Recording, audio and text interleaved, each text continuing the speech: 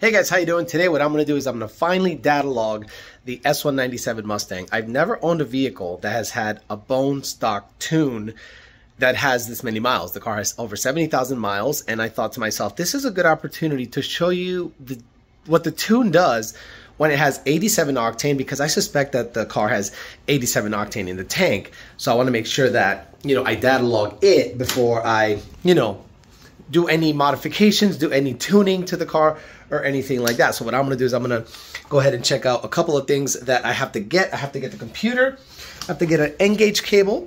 The thing's going crazy. I have to get an N-gauge cable. Probably going to get a newer cable, because there's a couple of cables that I have on the N-gauge. It's this cable that I bought from tuning something. It's like a place where you can literally buy an N-gauge cable, and you can use the old N-gauges, even though right now you're not really getting a lot of support for the N-gauges because they're gone. So I'm going to do that, gather some of the things, and get over to where I need to go. Wow, it's weird. I've gone in 4 rooms looking for things. It's kind of hard to go into 4 rooms in a 1 bedroom. Oh, there's a hallway, there's a living room, there's a kitchen. It's weird. For being about 1 bedroom, you can lose a lot of stuff here. Okay, let's get over to the car and data log it and see what's the deal with the stock tune and what it does with 87 octane, and then when you fill up with 93 octane. Alrighty. And the S197, what I'm going to do is, I like data logging at night because there's a lot less traffic, a lot less BS you got to deal with. I got to change these colors. I haven't driven this car at night much, and it's got purple, like purple ambient lighting, and I got to change that in the color display. So what I'm going to do, and the goal for today is this: get some data logs on it. I finally got the tank down to under a half tank. Actually, just under a half tank. Okay, so now that it's under a half tank and has 72,000 miles, I'm going to data log it. I'm going to stick the N-gauge in it on the stock tune. I know it has the ABS issue still. And I'm going to see if the knock sensors are not happy. If the knock sensors are not happy, I will go ahead and fill up with Shell 93 octane from my area, drive it for a little bit so it mixes, and then see what happens with the exact same tune, no changes, but I'm going to data log to see what the knock sensors do. So let me change this. Let me change this color. This is just stupid. Blue? Ice blue? No. Gauge color. Is it like blue, like regular blue? There you go. And then there's a halo color, the outside. See that outside halo? That can change too. So halo light, you can have it on or off. I'll leave it on and have a halo color to blue. Just all blue. Okay. Oh, Jesus. Maybe now I see why it's weird. Let's have the halo light off. Oh, no, that's fucking weird. So, halo light on. Okay, we'll leave it like that. And the ambient color, let's change that. So let's go back. Ambient light, ambient color, blue. And we're done. Everything is blue. Everything is blue. Love it. All right, let's get out there on the road. Let's data log the stock tune. Do some one long log driving. Do a watt pull in 3rd gear. Pull over, look at the data log, and see what the stock tune is doing with 87 octane in the tank. Okay, let me get the OBD2 connected. Where is it? Come on, baby. Come on. There we go. Let's get the N-gauge popping. Oh, yes. Got the custom splash screen. Badass shit. So, diagnostics. Data logging. And it should have already... we had a bunch of configs in here, but the R12 or R11 seemed to be the best one. R11. And I don't need fuel pressure, so boom. And again, you could just start logging. Normal, always. You could just start logging. It doesn't have to... You don't have to log the event. Just go out and do your data log. And I'm just going to let it run, put it away, get to my spot, do my hit, and be done with it. So it's logging. So let me put this away somewhere nice and do my logs. So as I'm leaving the complex, I'll show that in the data log. And I'm going to just get into it. I'm not watt. What I'm doing is I'm trying to induce low RPM, high load. So basically like a condition where it's going to downshift, and that's where it's probably going to have some knock sensor activity. Man, that felt actually pretty good. So I'm hoping that the 87 octane shows up at least 1 degree or 2 of knock. And it typically when it happens is when you're kind of accelerating. But I'm not going to do anything odd. I'm not going to look to make a knock event happen, I'm mostly going to just drive it like you would and then ask you to do a data log. And in that data log, I will see if the 87 Octane, two things. It can either only cap the timing at like 24 degrees and not let it add any timing, or if the Octane is really bad, it'll actually pull timing, meaning if the car has a frequency of detonation being picked up by the knock sensors, then we can go ahead and say, okay, that means the fuel quality is not great, and if it's commanding 25 but it's knocking back 1 or 2, then that's a detonation event. If it's okay quality like 89 or 91 Octane, it won't knock, but it also won't let the knock sensors add timing. Let me floor it here.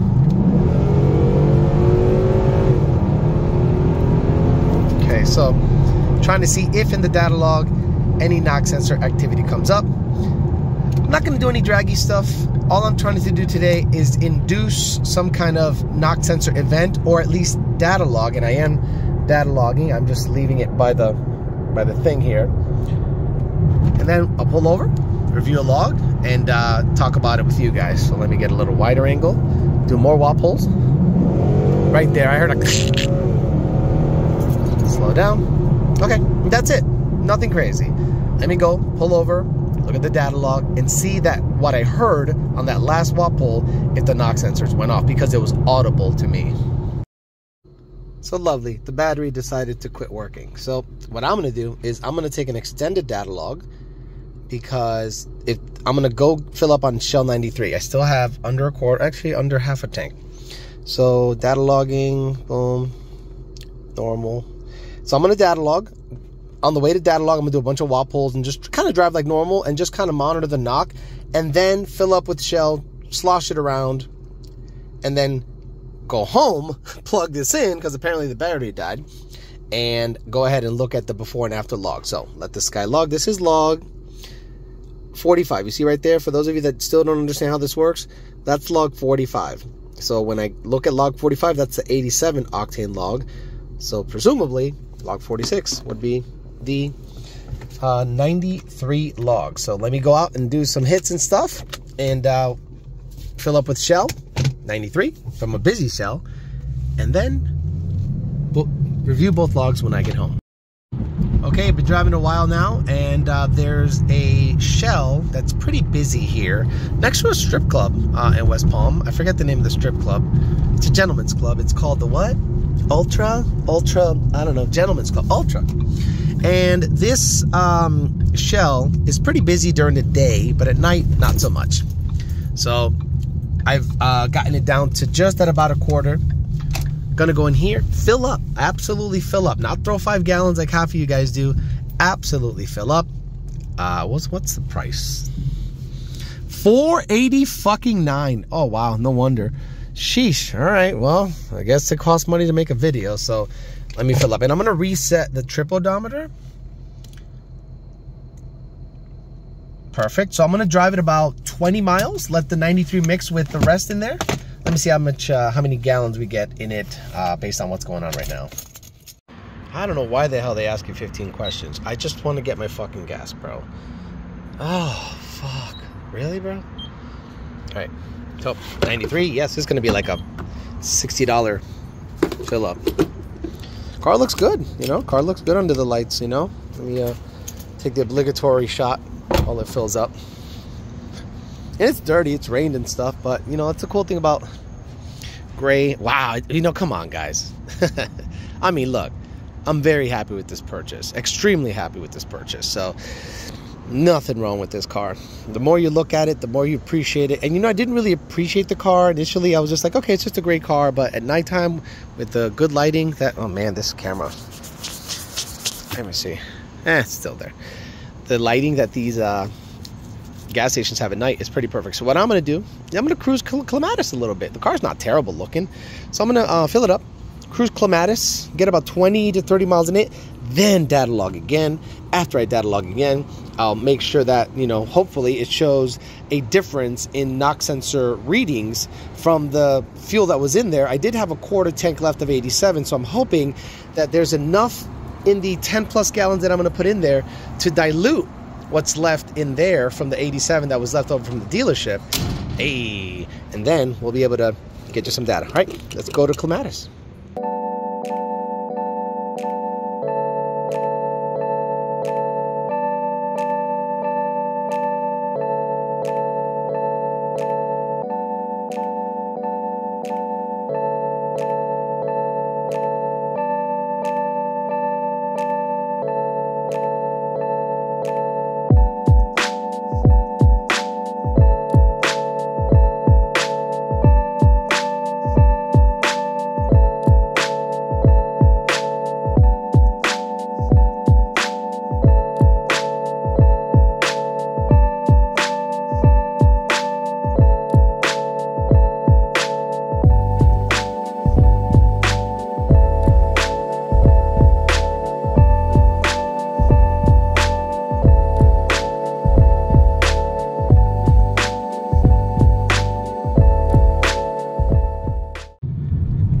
Did a quick little trip around downtown. Now this is something that you guys have to take note of. I've been driving for 20 minutes. How many gallons do you think I've gone through? So every single time I tell you guys to let it mix, let it mix, let it mix, let it mix. What does that mean? When you go, well, I took it for a 20-minute drive. Well, that's all I've used up in 22 minutes. I've driven 6 miles, half a gallon. I've used a half a gallon. Is that enough to mix out the 87 with the 93 and make it like a 91 or something? Who knows? Now let's use the E85 as an example. Do you think that's enough? Let's say you had 1/8 of a tank of pump gas left in it, and then you filled up with E85. Do you think that's enough to dilute the remaining pump gas in it? No. When I say go for a long drive, go for a long drive. So I'm gonna go for another couple miles, then I'll start data logging, and the next thing you'll see is me reviewing both logs at home. Alrighty guys, here we are reviewing a data log on the computer at home. So again, we're gonna go ahead and open a data log. I want to open a data log. And it was the log before last, so 45. So this is 87 octane, the fuel that came with the car when I got it delivered from Herlong Chevrolet. I suspected it was 87 octane just because of the way it sounded. As always, we deselect all items. Just to know, when your log looks like this, you go to the follow the cursor, bottom left right here, and you said uncheck all items, but the only one that's highlighted is RPM. So we're going to go ahead and unselect all items.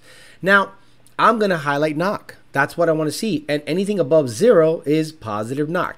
So since knock is highlighted, this little axis is the knock axis. Anything above this 0 right here is positive knock. And right here, right click, drag it, zoom in. That is positive knock. And let's look at the pedal. Went wide open throttle right here. So wide open throttle, the car saw about 3 degrees of knock according to what I can tell. Yes, so 3.63 degrees of knock. Let's move it somewhere so we can see it really closely. So right here, look at this guy right here. Again, 0 negative knock is good. Positive knock is not good. So right here, it's 3.63 degrees of knock. So that means that, let's say spark, the car is commanding 15 plus 3. 18 degrees, and it said no thank you. But again, that's not necessarily what's happening. The adaptive octane logic, it's doing what it's supposed to do. So right now this car is seeing only 15 degrees of timing, kicking back 3 degrees according to the knock sensor PID right here. Okay, let's max it out. Let's see where else it knocked. Let's get rid of everything. And right here, these little blips right here, this is where I'm suspecting when I'm driving that the RPMs go up exactly. So when you're just cruising and you're stepping on it, you can hear audible detonation. You can hear little sounds like marbles. So, you know, something like that. And that's what I would hear. And this is positive knock, positive knock. Now, log 46, if I'm not mistaken, I have not reviewed it yet, is 93 octane mixed with the quarter tank or so of 87, I suspect, that came from Herlong Ford. Again, we're going to highlight the knock PID. We got a little bit of knock right here, but look at what happens. It's not under any acceleration. It seems to be just a blip, a very, very 12-degree throttle angle and a little bit of a blip. And the knock was 3. So this is a very sensitive knock sensor. It wasn't under wide open throttle, but right here is wide open throttle. You understand? So ETC actual, wide open throttle, and look at the knock sensor as compared to the log previous. Negative, negative, it starts to creep up positive, shifts, still negative right there. You see what I mean? So let's highlight the knock PID. It actually starts to knock 2 degrees at, let's say, 5,600 RPMs. How much spark is it seeing? 20 degrees of timing. Guys, look at that. In second gear, it's seeing 7 or 6 more degrees of timing from 15. At a similar condition, this car is seeing almost 15 degrees. Wow, it's seeing 23. It's seeing from 15 to 23 degrees of timing. That's probably 20 horsepower right there. So this proves that if you have 93 octane in the tank on a bone stock vehicle, you will see more timing on the bone stock tune. This is why we very much encourage people to run the best fuel possible. Again, we're seeing the knock sensor add a bunch of timing. It did kick back some timing up top, right up here at 5,400 RPMs in third gear, but in second gear in a similar condition than the other car, because this is the gear command, second, and the knock in that area is negative the whole time. Let's go back and look at the data log number 45, that's 87 octane, where we were in second gear at about 6,000 or so RPMs. Max, deselect all items. Let's look at the knock PID. Knock PID, high knock here, right click, drag it, right click, drag it. And in second gear, right here, look at here, second gear at about 5,000 RPMs. And then it goes back to second again. So second gear, 6,000 RPMs. This sucker knocked back 3 degrees. And look at the timing. The total spark output of that similar condition, which is, you know, spark advanced, whatever, a SAFTOT, that's what Ford calls it. It saw 14 degrees of timing, 5,900 RPMs, second gear, 14 degrees of timing. And on 93 octane, mixed with a little bit of 87, about a quarter tank of 87, it saw in second gear, top of second gear, let's see, 5,800 RPMs. Let's go to SAFTOT. It saw 23 degrees of timing, proving once and for all that the adaptive octane logic absolutely can sense how much octane or how good the fuel is in your car. Bone stock and tuners piggyback off of that and use it to, well, the good tuners anyway, and use it to their advantage. So please, please, please always run good octane fuel in your vehicles. This car saw almost 8 more degrees in a similar condition than on 87 octane, and that's probably worth 20 to 25 horsepower. And before you say air charge temps helped that previous log, this is log 44, the log I took when I left the complex. Look at air charge temps. This is the 87 octane log. So air charge temps right here are at 91 degrees. And look at the knock sensor, what it did when I stepped into it. It knocked back 4 degrees right here. It knocked back 4 degrees. Let's go all the way to SAFTOT.